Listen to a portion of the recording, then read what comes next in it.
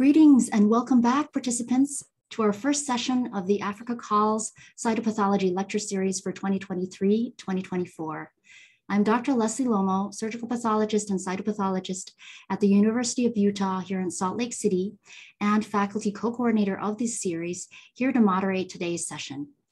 I am so very pleased to welcome back Dr. Paul Vanderland as our guest speaker today.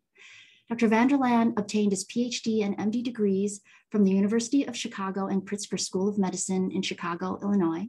He completed his anatomic pathology residency, cytopathology, and cardiothoracic pathology fellowship training at the Brigham and Women's Hospital in Boston, Massachusetts. He was then recruited to the Beth Israel Deaconess Medical Center, where he is now the director of surgical pathology, as well as director of cytopathology and thoracic pathology, and an associate professor of pathology at Harvard Medical School. He has published extensively in his areas of clinical interest and expertise, which center on the practice of cytopathology and pulmonary pathology, both neoplastic and non-neoplastic disease. He has numerous accomplishments and accolades, and for brevity, I'll highlight just a couple.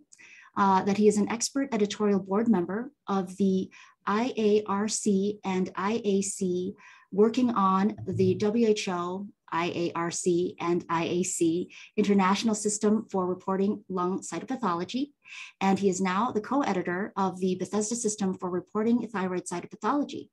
And so we are very fortunate that he is kicking off our series for this year, that he will provide an overview of the latest third edition, so extremely timely.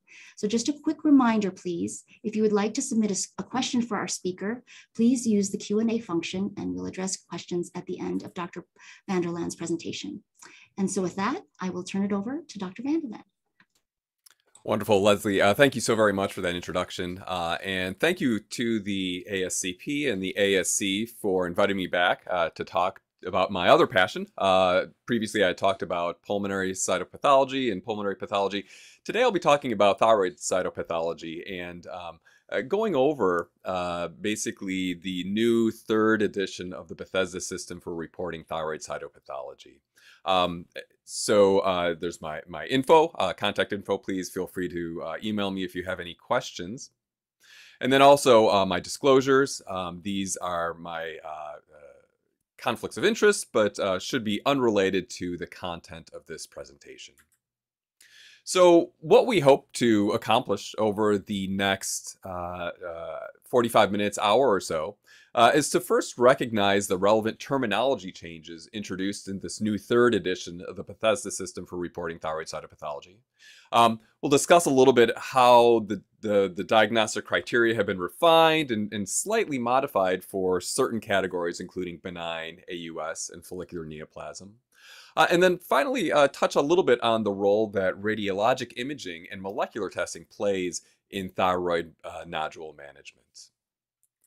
And so with that, we'll start with a little bit of epidemiologic data. If we look at the most recent data in the United States provided by the NIH, we see that thyroid cancer is the 12th most common cancer with respect to incidence, accounting for about a little over 2% of all new cancers diagnosed in the United States.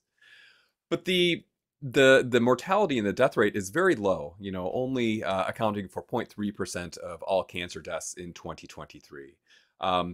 We've seen over the last number of decades a almost meteoric rise in the incidence of thyroid cancer, likely due to increased imaging modalities, neck and thyroid ultrasound, discovering many more nodules that are clinically silent or that would not be appreciated by palpation alone.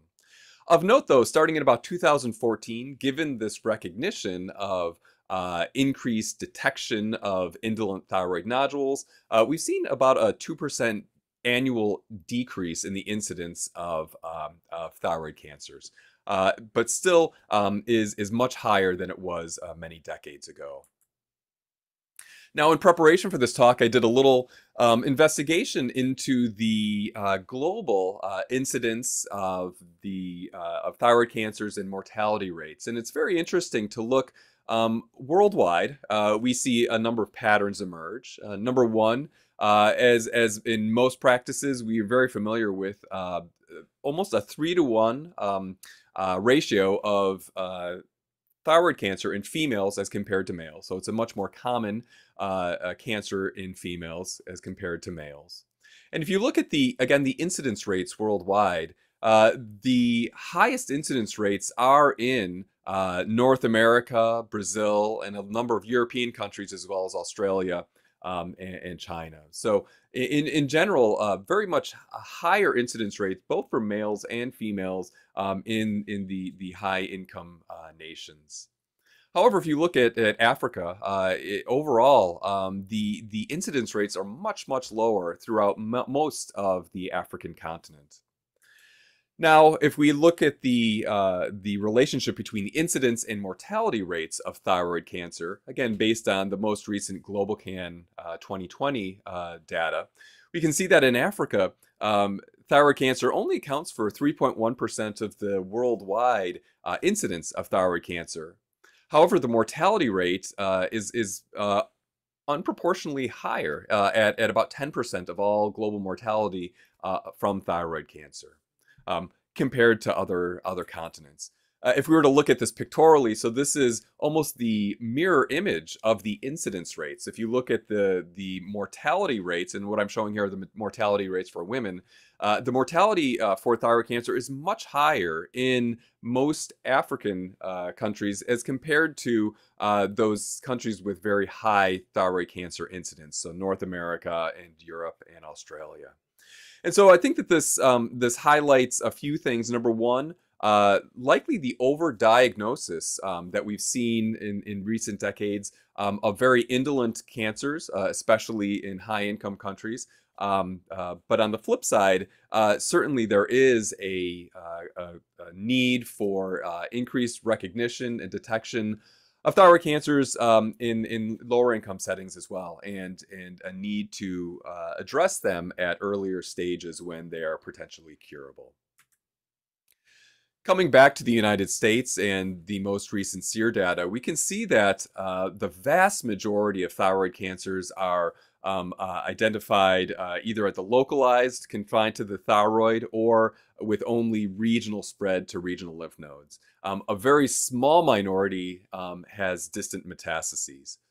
And that early stage disease is one of the reasons why there's an amazing survival rate. So the 5-year relative survival rate for localized or even local regional spread is well over 95%. And the 25-year survival mirrors that as well. So this is a very survivable disease.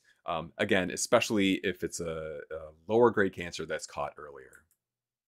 Now, if we look historically at the incidence of thyroid nodules and cancer, thyroid nodules are very common in the population. And before thyroid fine needle aspiration was used regularly to help triage those nodules for surgery or surveillance, if we look at some old historical data from the Mayo Clinic, we see that in the pre-FNA era, about 14% of resected thyroid nodules turned out to be malignant. So the vast majority of resected thyroid nodules were actually benign. If we look at a more recent cohort, namely this really nice meta-analysis that was published in Cancer Cytopathology a few years ago, looking at about 38 different studies spanning both Western populations as well as Asian populations that looked at almost 150,000 thyroid FNAs. They found that really in the modern FNA era, the percentage of nodules that are actually cancer is much higher, about 34%, according to this meta-analysis. So clearly, thyroid FNA has done its job in helping to enrich those nodules going to surgery that are malignant, where surgery really is needed. So if we were to, again, to rewind before the Bethesda era, the topic of this talk, this is in looking at the landscape of thyroid fine needle aspiration and thyroid reporting in the decades that led up to the NCI 2007 State of the Science Conference and the first edition of the Bethesda system for reporting thyroid cytopathology.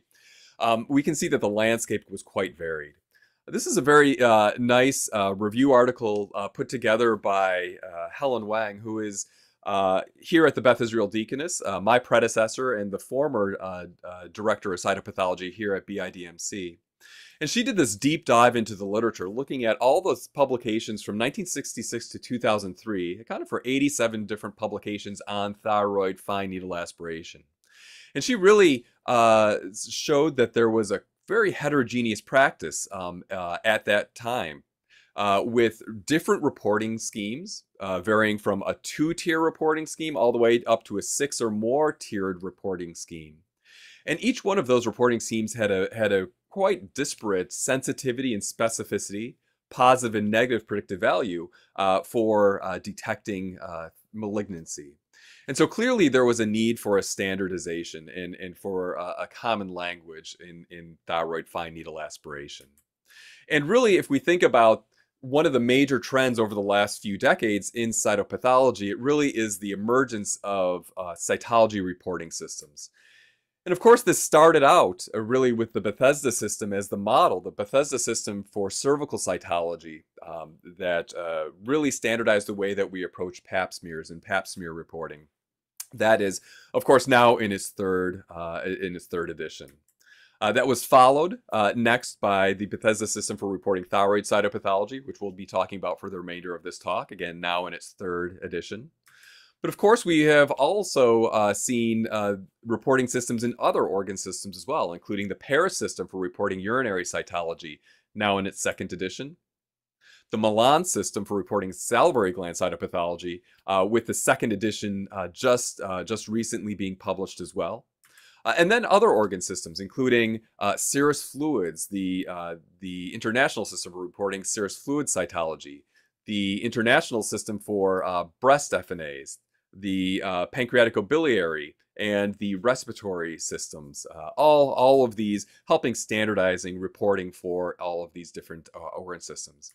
And of course, the most recent iteration is the WHO finally taking that model of the surgical pathology blue books and applying them to cytopathology as well. And so as of right now in the summer of 2023, the lung cytopathology and the pancreaticobiliary cytopathology books have been published, with additional WHO books in the works, including lymph nodes, soft tissue, liver, breast, and kidney and adrenal. And so really this has been a unifying way to, across the world, approach different specimen types and have a unified language for reporting these. And for thyroid FNA reporting, as in all of these reporting systems, the goal is to create a system that is succinct, unambiguous, and clinically helpful. And really, in doing so, you can help facilitate clarity of communication, facilitating clear and effective communication, not only within the pathology and the cytopathology community, but also between the cytopathologists and our clinicians, the endocrinologists, surgeons, and radiologists, and other healthcare providers. So we are providing a very clear diagnosis for each specimen. And that diagnosis should basically be linked to clinically relevant information, having well-defined risk of malignancies for each diagnostic category, and ideally linking each category to a recommended specific management recommendation. And then lastly, again, having this universal language is so important because it allows for effective and reliable sharing of data, not only between laboratories, but also in the literature, and being able to publish results and have those results translatable to other practice settings. And so really these are the goals of these reporting systems. And the Bethesda system for reporting thyroid cytopathology is no exception. So if we look at the brief history of the Bethesda system for reporting thyroid cytopathology, the first edition came out in 2010. And of course, this followed the 2007 National Cancer Institute Thyroid State of the Science session, where a gathering of cytopathologists, endocrinologists, clinicians, surgeons came together to really help formulate the roots and the foundation for the Bethesda system and how we report thyroid FNAs. This was met with great success, and in 2018, the second edition of the Bethesda System Atlas was published, and basically that had incorporated over those 7 or 8 years new advancements in the field, including the 2015 updated American Thyroid Association guidelines. A recognition of the increasing use and utility of molecular testing in thyroid fine needle aspirations, and also accounting for this new entity, the NIFT-P, the non-infiltrative follicular lesion with papillary-like nuclear features that was introduced in 2016. That is very difficult to prospectively identify on FNA, but has implications for surgery and surgical management going forward. And so finally, in 2023, happy to share what's new in this new third edition of the Bethesda system for reporting thyroid cytopathology. So what is new? First off, the book is in print and is available both as an e-document as well as a physical in-print book. Important to note, and this is to remind me that all of the book royalties, as with previous editions, do not go to any of the authors or editors. All of those book royalties go to the American Society of Cytopathology. And so any proceeds from the book go to help further the mission of the American Society of Cytopathology. In addition to the book, in the last month, two brief overviews of the system have been published in the journal Thyroid and in the journal the American Society of Cytopathology. So I direct you to those two brief overview articles if you're looking for a succinct summary of what's new in this third edition of the Bethesda system. Now, what hasn't changed is, at its core, the Bethesda system for reporting thyroid cytopathology is based on cytomorphology. What do the thyroid FNA aspirates look like under the microscope? And based on the cellular components and the background components as well, we are able to very accurately categorize these aspirates with defined risks of malignancy that range from the benign aspirate, where you have flat sheets, macrofollicular fragments of very benign appearing, evenly spaced thyroid follicular cells in a background of colloid on the one end of the spectrum, to the clearly malignant papillary thyroid carcinoma changes that we see on the other end of the spectrum, where you see those characteristic nuclear enlargement, nuclear pallor, grooves, pseudo-inclusions, crowding.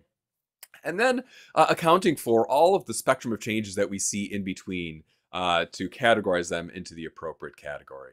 So once again, at its heart, the Bethesda system is a cytomorphology-based classification system for thyroid FNAs.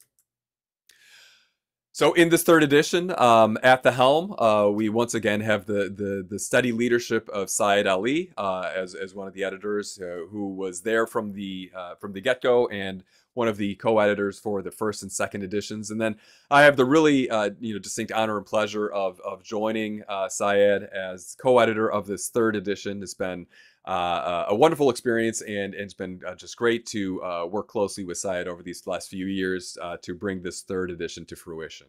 And of course, there would be no third edition without the contributions of Ed Sebas. So really a big thank you to my mentor and friend Ed Sebas for everything he has done, not only for the Bethesda system for reporting thyroid cytopathology, the first two editions, but really thyroid cytology and cytopathology community as a whole. And so here are just a few shots from last year's IAC ASC meeting in Baltimore, where we thanked Ed for all of his contributions, and Syed presented him with a plaque from the American Society of Cytopathology for all of his work on the previous two editions of the Bethesda system. So in addition to change on the editor level, For the first time, we also brought in the expertise of world-renowned experts in thyroid cytopathology as associate editors on this third edition. And so names very, very familiar to all of us in the cytopathology world. Zubair Baloch from UPenn, Beatrix Cotran-Prolet from France, Fernando Schmidt from Portugal, and Philippe Ville from France. Again, titans in the world of cytopathology and thyroid cytopathology, again, bringing in their expertise to help ensure that this third edition is as strong and focused as possible.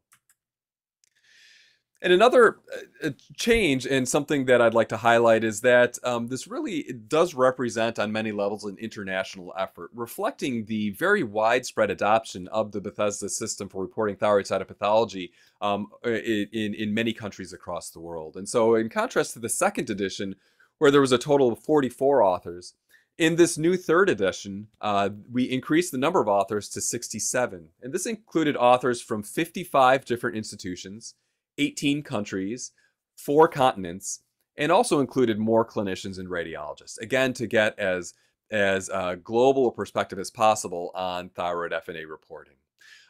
Unfortunately, I'm sad to see that we were not able to bring in any cytopathologists from the continent of Africa or Australia, but hopefully through additional contributions and perhaps when the fourth edition rolls around, we can remedy that and bring in more expertise from the continent of Africa as well.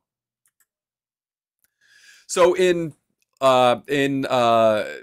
looking at some of the major changes in this third edition, one of the most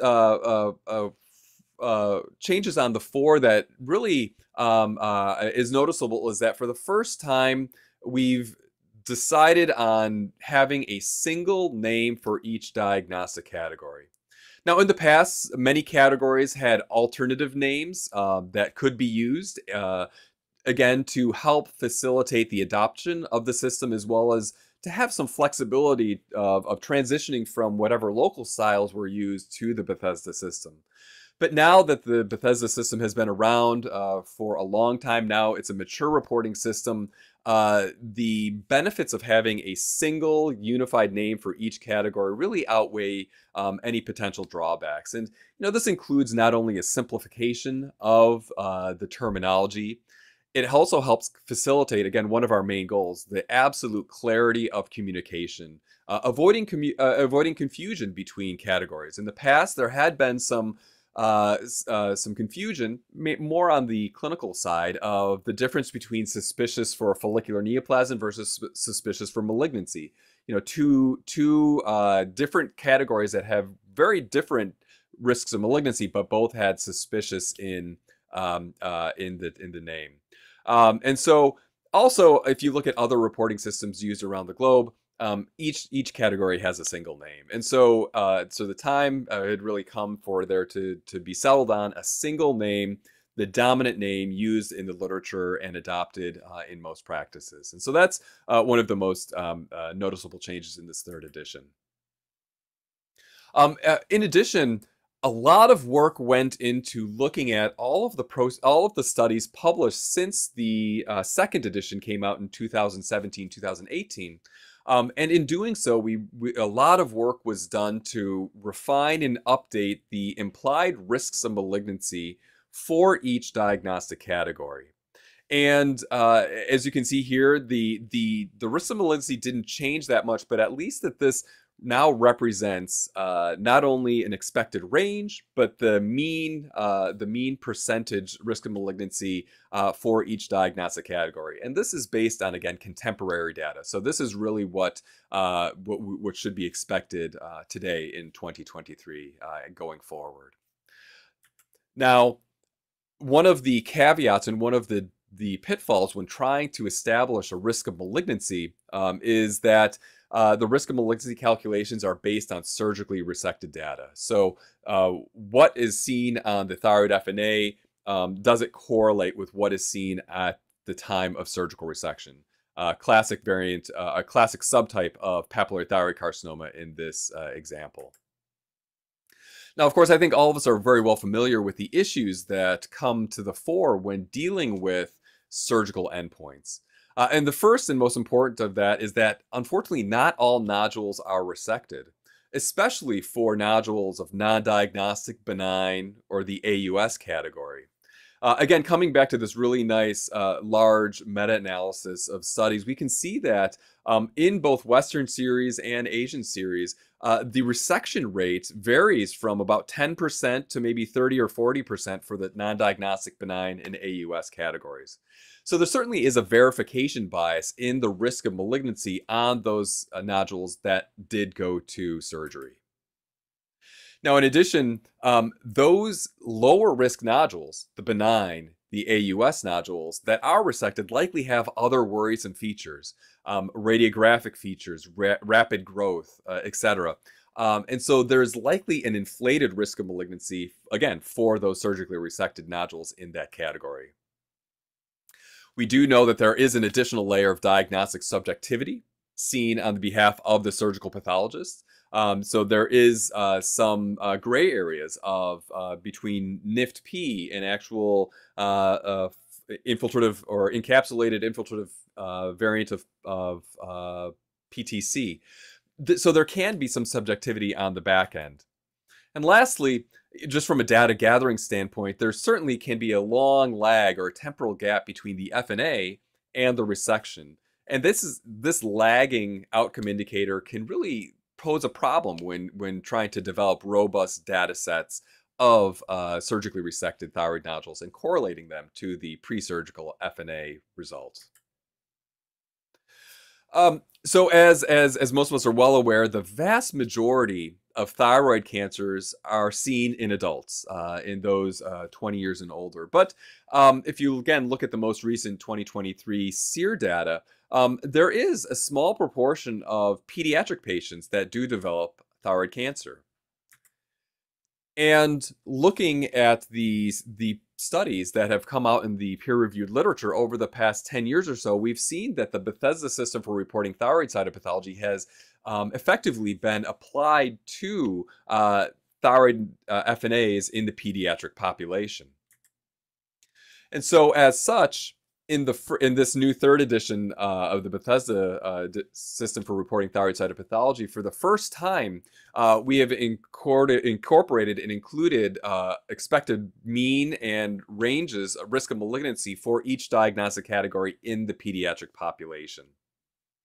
And if I go on to the next slide, that is a nice way of kind of comparing visually the adult Bethesda risk of malignancies mean and ranges to the pediatric population. Two things kind of come to the fore. Number one, in the pediatric population, we can see that overall the risk of malignancy for each diagnostic category is higher than that seen in the adult population.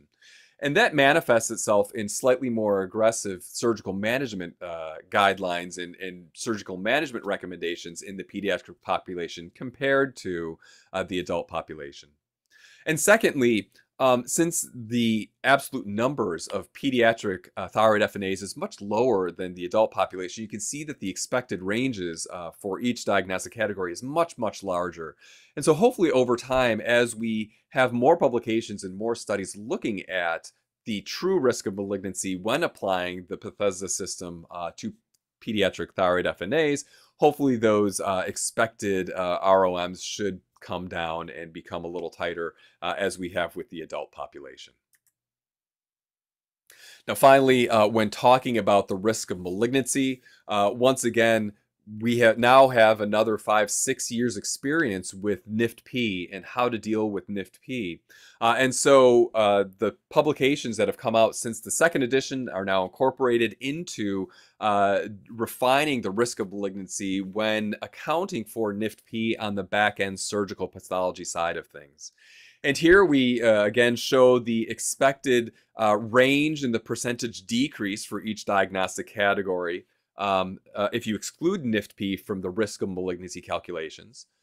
We again provide a mean percentage and then also do the math for you. And so if you're looking for a final single number for each diagnostic category, explaining what is the expected risk of malignancy if you're not including NIFT-P.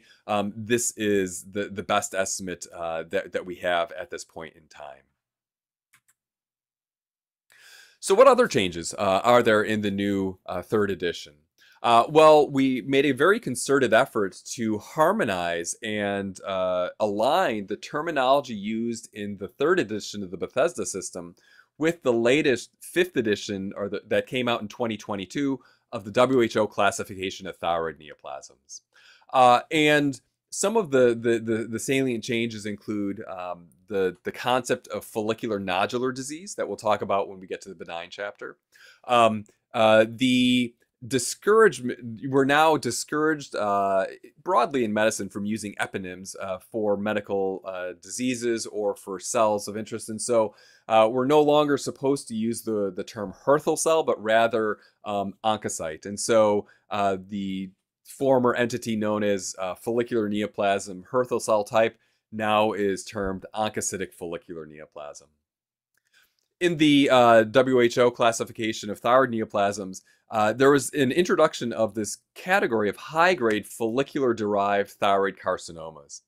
And this includes the poorly differentiated thyroid carcinoma that we're very familiar with based on the Turin criteria of solid trabecular insular growth with increased mitotic activity, necrosis, and irregular crenated nuclei that do not have the nuclear features of papillary thyroid carcinoma. But in addition, it's now introduced the differentiated high-grade thyroid carcinomas, recognizing that even in follicular carcinomas or traditional papillary thyroid carcinomas, if we see increased mitotic activity, numbering more than greater than or equal to 5 mitoses per 2 millimeter squared, or the presence of tumor necrosis, that really does portend a more aggressive disease. And so those have been lumped together and discussed together under the Chapter 10 high-grade follicular-derived thyroid carcinomas. And lastly, in the malignant chapter, Chapter 8, where papillary thyroid carcinoma is discussed, we still included tumor entities known as the cribriform morular thyroid carcinoma, NIFT-Ps, and hyalinizing trabecular tumor, because their cytomorphology really does overlap with papillary thyroid carcinoma, even though in the new edition of the WHO classification, these have been classified as malignant tumors of uncertain histogenesis or as low-risk follicular-derived neoplasms. So very briefly, let's touch on a couple of the diagnostic categories. First, the benign category. And as in most studies, the benign thyroid aspirate accounts for the vast majority of the thyroid aspirates we see. Again, a very good way to exclude nodules from needing to go to surgery that can be watched and monitored from a clinical standpoint. Now, by and large, the diagnostic criteria for benign thyroid FNA remains the same as it was in previous editions. But one of the nomenclature changes, again, is this idea of follicular nodular disease, benign follicular nodular disease. As recommended in the 2022 WHO classification in thyroid neoplasms, it really is an umbrella term that's used to describe the spectrum of changes that have previously been called different names: benign colloid nodule, hyperplastic nodule, adenomatous or adenomatoid nodule, benign follicular nodule. And it's a little difficult because the lines from a molecular standpoint are blurred, because we've noticed that although morphologically there can be very much similar appearances to these different nodules, they may or may not represent clonal neoplasms. And so the differentiation between hyperplastic nodules and adenomas or neoplastic lesions really has blurred.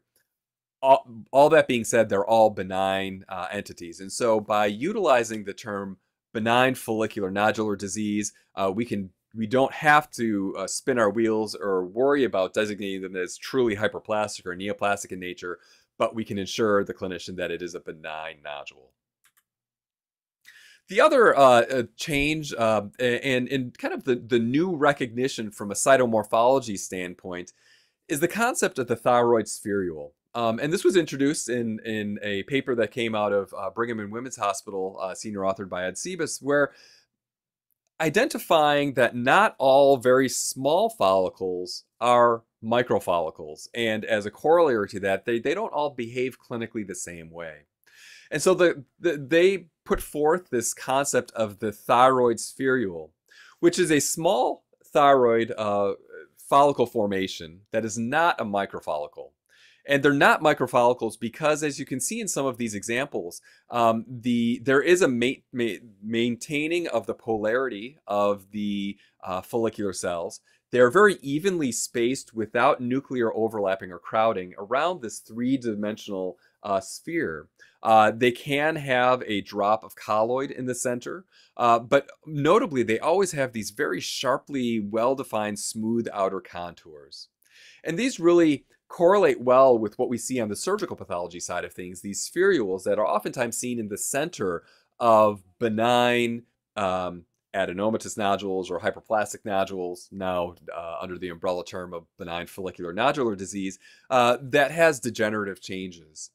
And that's in contrast to the microfollicles, where you do have, again, small clusters of thyroid follicle cells that are crowded, have overlapping, don't have that nice round smooth border, but do have, again, irregularity and architectural distortion.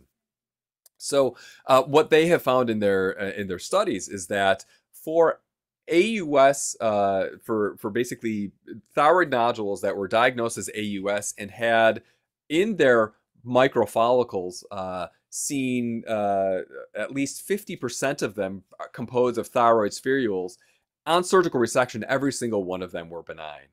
So what does that mean for us? So if we see a majority of small follicles seen in this architectural pattern of thyroid spherules, it's likely a benign finding, and should not warrant necessarily an AUS or follicular neoplasm diagnosis. Now, of course, if you see just a single thyroid spherule, that does not automatically make it benign, and we need a little bit more studies and confirmation from other practices whether this majority of thyroid spherules truly can be considered a benign finding. But that's really one of the new changes and new concepts introduced in this third edition of the Bethesda system.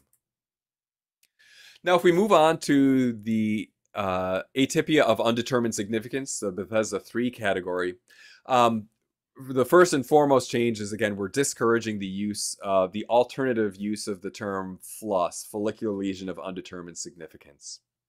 And this is really because, again, to avoid confusion. The intent at the beginning with the introduction of the Bethesda system was that a laboratory would choose one or the other to designate those FNAs as a Bethesda 3 category.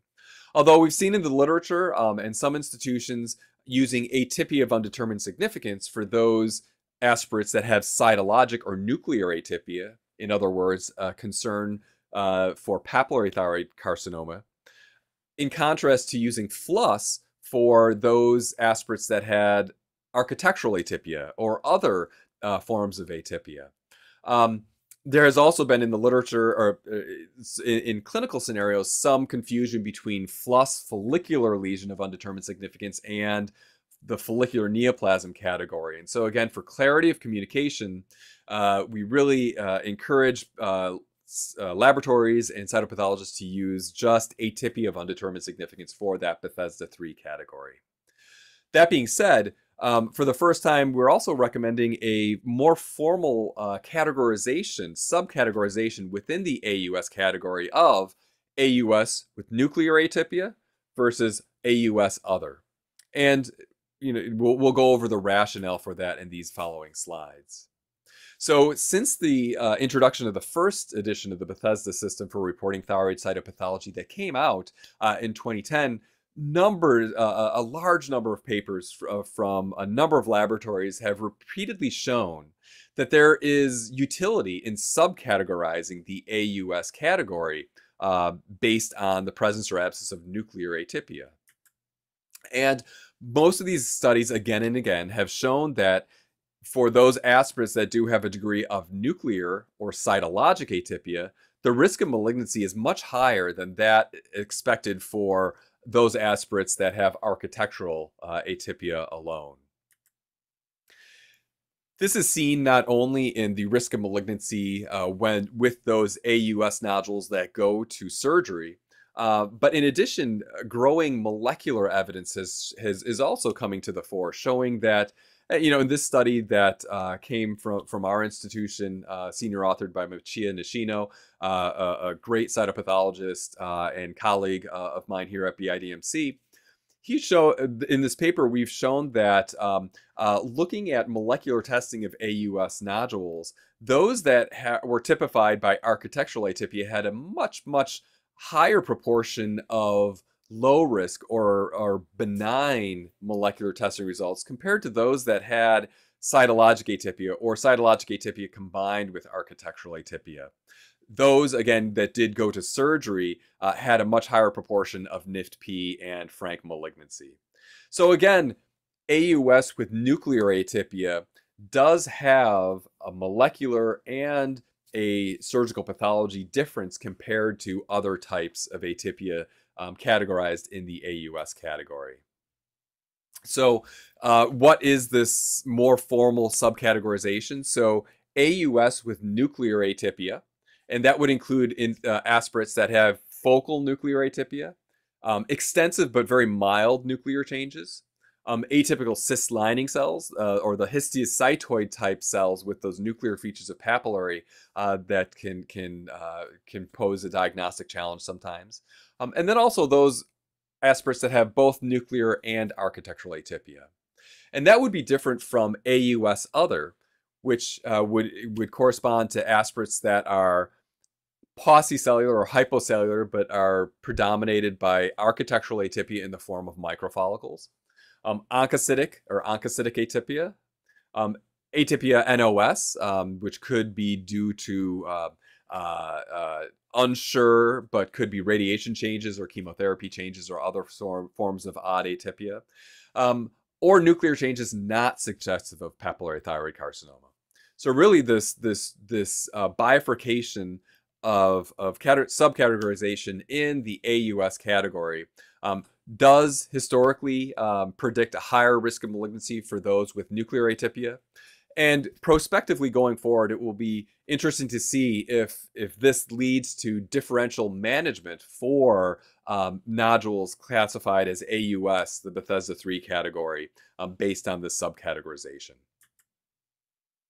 Next, moving on very briefly to the follicular neoplasm. So the follicular neoplasm category really is typified by cellular aspirates that have a predominance of the follicular cells seen in crowded, tight microfollicles, oftentimes with very little amounts of little amounts of colloid in the background. These aspirates and these follicular cells can have varying mild amounts of cytologic changes that might be suggestive of papillary thyroid carcinoma or NIFT-P. We do know that NIFT-P tends to concentrate and to be found in aspirates that are either AUS or follicular neoplasm. And with the name change of suspicious for a follicular neoplasm to just flat out follicular neoplasm for this category, there are a couple of notes that might be helpful for clinicians understanding exactly what the implications are for this diagnostic category. The first one is a NIFT-P note that we include in the atlas, and this really acknowledges that although the architectural features are suggestive of a follicular neoplasm, the presence of some nuclear features raise the possibility of follicular variant of papillary carcinoma or NIFT-P. And really, the only way to tell those two apart is on surgical resection and not on cytologic examination. So again, acknowledging that this could be a NIFT-P, and as such, maybe a more conservative lobectomy or hemithyroidectomy might be appropriate as opposed to going straight to a total thyroidectomy. In addition, the follicular neoplasm note is something, again, that might be helpful to acknowledge that although we're diagnosing this as follicular neoplasm parentheses Bethesda 4, up to 30% of aspirates diagnosed as such on FNA on follow-up resection turn out to be benign follicular nodular disease. And so it's not, this has always been the case, and some of the reasons why people were more comfortable saying suspicious for a follicular neoplasm. But again, the risk of malignancy of a Bethesda 4 follicular neoplasm is on the lowish side, and a large proportion of them do turn out to be benign. So a note can certainly be helpful and is a useful adjunct to the just strict categorization in some circumstances.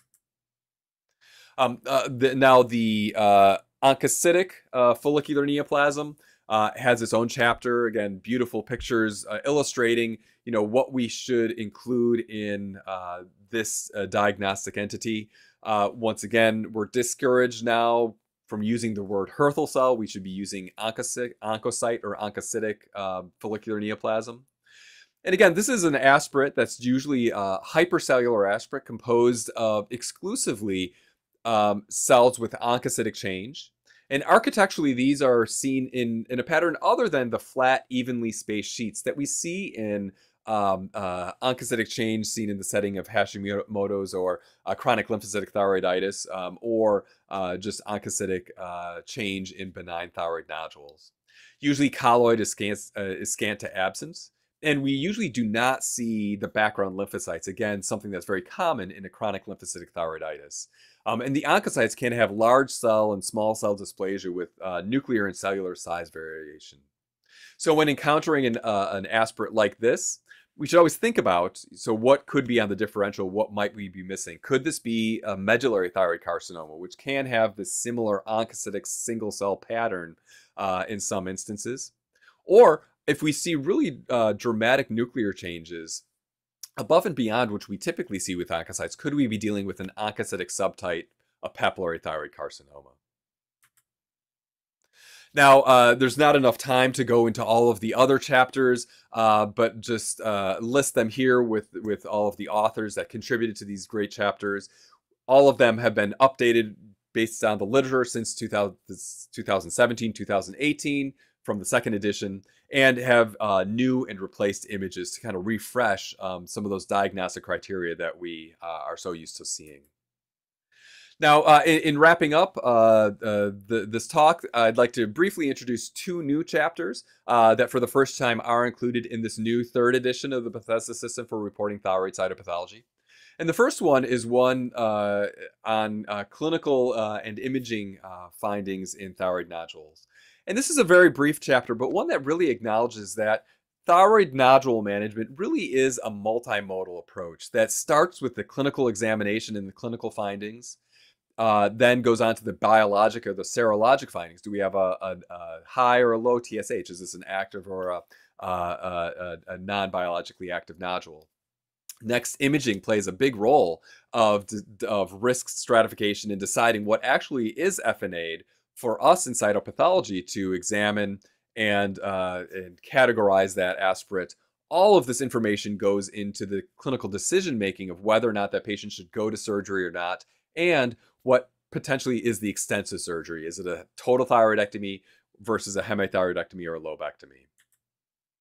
And something that from my pulmonary pathology side of things, I've always been very attuned to the radiographic findings of a lung nodule or a lung lesion that is being biopsied or sampled via cytology.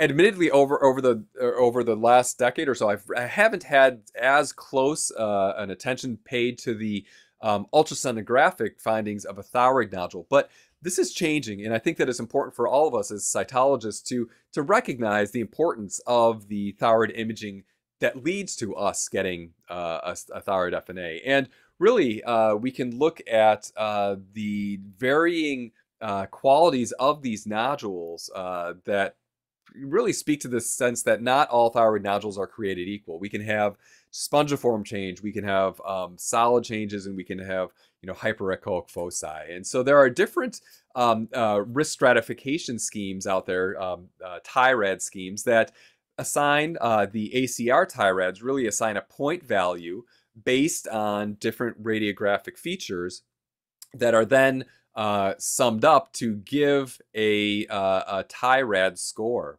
that TIRAD score, when taken in conjunction with the size of the nodule, really it dictates whether or not an FNA is warranted in that situation or not. It's very similar to the European TIRADS system that is mainly pattern-based, that also, when conjunction with the size of the nodule, helps decide whether an FNA is needed or not. For the ACR TIRAD scoring, again, the radiographic features based on composition, echogenicity, shape, the margins, and the presence or absence of echogenic foci all are assigned different point values. And those point values are then summed up to give a TIRAD score based on the ultrasonographic features of that nodule. And it's really important to understand that that TIRAD score does itself also have an implied risk of malignancy.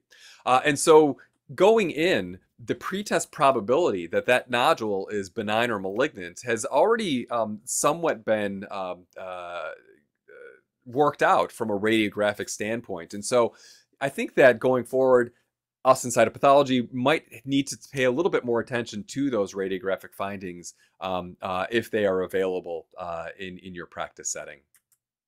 And lastly, I'd like to conclude the final chapter in the new book is one that spends some time looking at the advances in the utility of molecular testing in thyroid fine needle aspirations. And of course, a whole book or a whole lecture could be put together just based on the molecular changes in thyroid pathology. But in this chapter, we really identified those key molecular changes that typify different thyroid neoplasms and different thyroid lesions.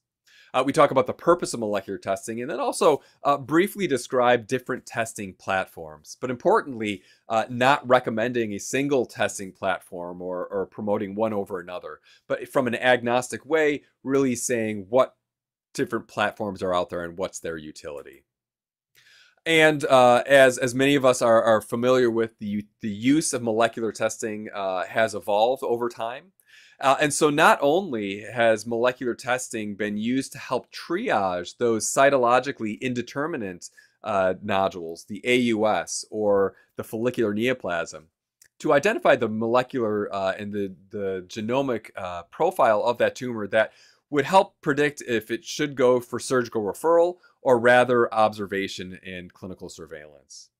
But increasingly so, we've identified molecular alterations that have therapeutic implications. So BRAF V600E, NTRK fusions, RET fusions, that especially for more advanced disease and metastatic disease can help the clinician decide on therapeutic options for that patient.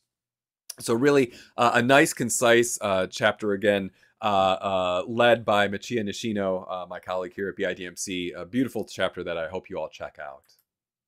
And so with that, to conclude, hopefully you've gotten an appreciation over this last hour or so of the third edition of the Bethesda system for reporting thyroid cytopathology that really, in my mind, is an evolution and a maturation of the most widely used thyroid FNA reporting system used today.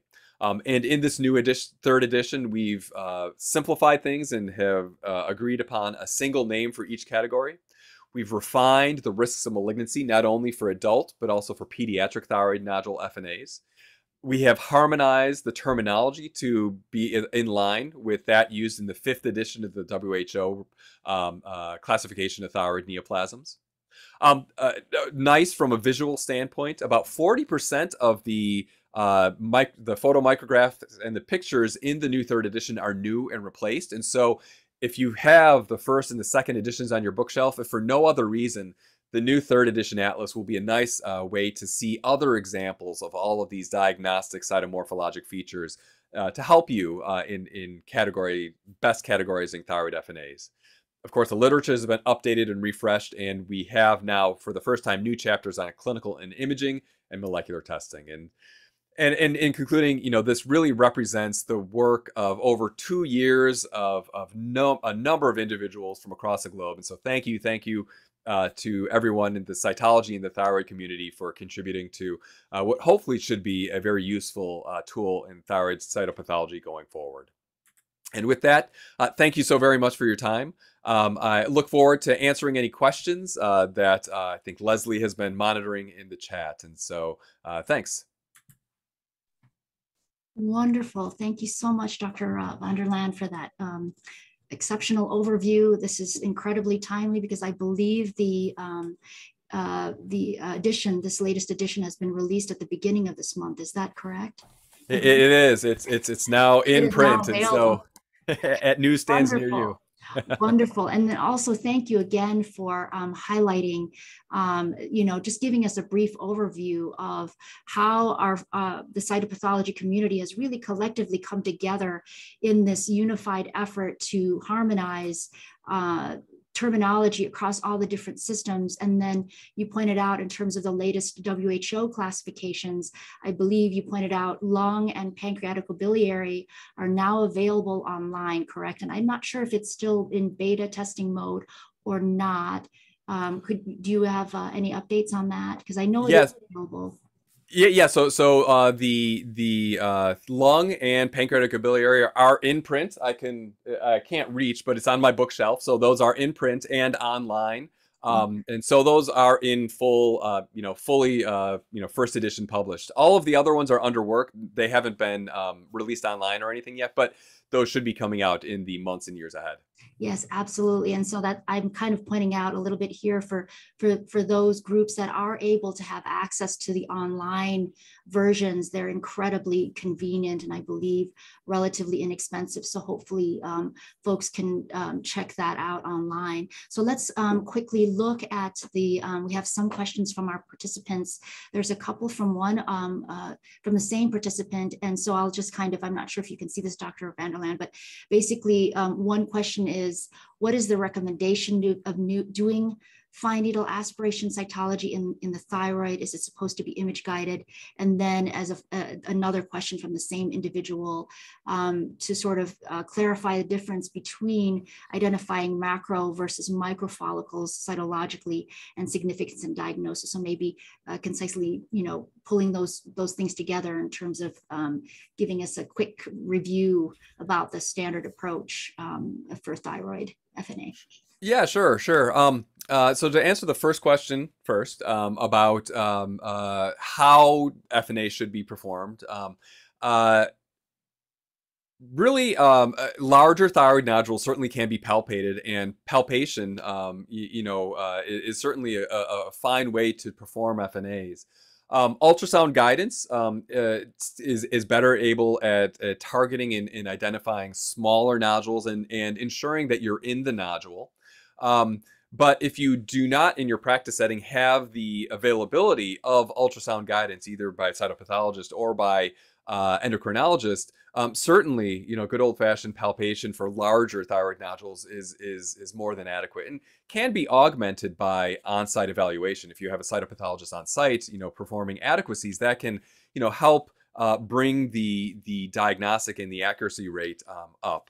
Again, the ultrasound guidance is really the standard across many medical centers here in the United States, and at most institutions, almost all thyroid FNAs are done under ultrasound guidance. Again, being able to target smaller nodules and also, being able to incorporate the TIRADS, imaging assessment in as well. So that's the first question. And then the second one about... sorry, can I just interject just absolutely. very quickly in terms of sorry, my camera keeps going in and out here, but in terms of, I'm just trying to place myself in the shoes of, if we have a see and treat situation where an individual comes in with a neck mass that is maybe rapidly enlarging, that seems to be in the thyroid, that may present for an emergent FNA, for example, that's palpation guided. Sort of what would be your thought process, rapidly growing nodule for the cytopathologist to expect? Yeah. And again, if in not having any imaging findings, right? Because a rapidly from the benign side of things, you can think about a cystic lesion. So is this a cyst? Is this, is that causing the rapid enlargement? However, if it really is from palpation, if you don't have any imaging to go on as well, rapidly enlarging, if you feel a very firm nodule that is fixed to the structure of the neck, then that's a red flag and a warning that you might be dealing with an anaplastic thyroid carcinoma, one of the very aggressive, locally aggressive thyroid cancers that oftentimes arises in the background of a more well-differentiated thyroid carcinoma. But that certainly can be a red flag. And then other things to think about: if it's if you have a rapidly enlarging thyroid gland as a whole, is it painful or not? Was there an upper respiratory tract infection? So you can think about inflammatory conditions as well. But certainly, Leslie, you really comment on, yeah, the clinical presentation really does hone down on your differential and what you might think about going into a thyroid or neck mass FNA. Perfect. Sorry to interrupt, but just wanted to see if we can get some pearls from the expert in more practical situations. And so then, sorry, the follow-up question, if you can briefly talk about difference between macrofollicles and microfollicles and their cytologic significance. Yeah. So macrofollicles, if we think about macrofollicles, that is, a large, on cytology, on smears or on liquid-based preparations, when you have a large intact follicle with a central core of colloid, that is usually disrupted and opens up and breaks apart and leads to a very flat sheet of evenly spaced follicular cells. And so when you see larger fragments of follicular cells, again, with the nuclei evenly spaced apart, that you're likely dealing with a macrofollicle. Now, you could have a large macrofollicle that's broken up into little small pieces. And so if you have a collection of 10 or 12 or 8 follicular cells, but they're all in the same plane and they're evenly spaced, that's likely a macrofollicular fragment, right? So a piece of that large sheet that has just been sheared off or came off. Now, that's in contrast, again, to what should potentially raise a red flag is when we see microfollicles. So microfollicles, there's no absolute limit of how many nuclei there have to be or what's the upper limit of a microfollicle. But in general, microfollicles tend to have maybe 5 to 12 or 15 follicular cells that are clustered in a tight three-dimensional cluster that are not evenly spaced. They're crowded against each other. And generally do not have a droplet of colloid in the center. And so that three-dimensional, tight, small cluster of follicular cells, again, indicates that we might be dealing with a neoplastic process, a follicular neoplasm, or a NIFT-P, or a follicular variant of PTC, if there are some nuclear changes there as well. So really, it's so macrofollicle versus microfollicle. The two things that really stick out in my mind are, number one, is it a flat sheet or is it three-dimensional? So by focusing up and down, if you see three-dimensionality to a cluster of cells that are tightly packed, you're probably dealing with a microfollicle. Versus if you just have 4 or 5 follicular cells but are pretty much all in the same plane and evenly spaced apart, that's probably just a piece of a macrofollicular fragment. So number one, is there a three-dimensionality? And then number two, the size, right? And so you oftentimes can have large macrofollicular fragments that on an aspirate or on a smear can be kind of clustered or folded up on itself. But again, as long as you see long stretches of contiguous, evenly spaced follicular cells, that really is a nice benign finding. Oops, I think you're muted. I'll squeeze in one last question from the audience because it points out on a new coverage in this edition.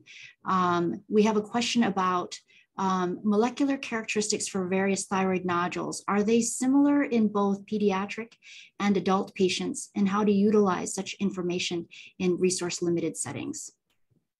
Yeah, that's really interesting. And so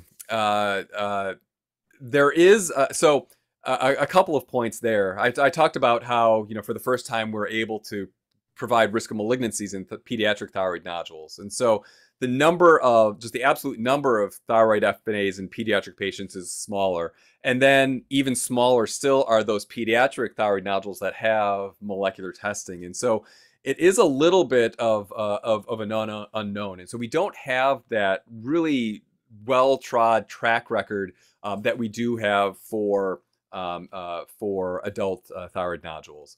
Now, that being said, there are some really great studies out there, and one of them that came from Vanderbilt with Vivian Weiss, really amazing, comprehensive look at the genomic landscape of pediatric thyroid nodule FNAs. I think that was published in JAMA Oncology a year or so ago. So I would direct the audience to that paper. Again, a really nice paper looking at the landscape of molecular alterations in pediatric thyroid nodules. Is it the same? It's not exactly the same as, proportion-wise that we see in adults. Yes, for papillary thyroid carcinomas in pediatric patients, we do still see BRAF V600E mutations, but there are other translocations and gene fusions that are a little bit more common in pediatric patients than seen in other adult thyroid nodules. So yeah, again, really fascinating question. I think that we are gaining more and more information as we go forward, but check out that JAMA Oncology paper from Vivian Weiss's group at Vanderbilt. Really a fantastic paper. Wonderful. Thank you so much. We are a little bit over time, but hopefully we were able to capture these additional fascinating questions and commentary. So again, thank you, Dr. Vanderland, for that incredible overview, a very timely topic. And so I will like to close by again thanking Dr. Vanderland for coming to speak on this timely topic, to all of our participants, and a reminder that for the histopathology session, there will be one August 23rd. And for cytopathology, we have an echo session coming on August 30th. So please stay tuned and we will see you then. Thank you again, everyone, and take care and have a wonderful rest of the day. Bye-bye.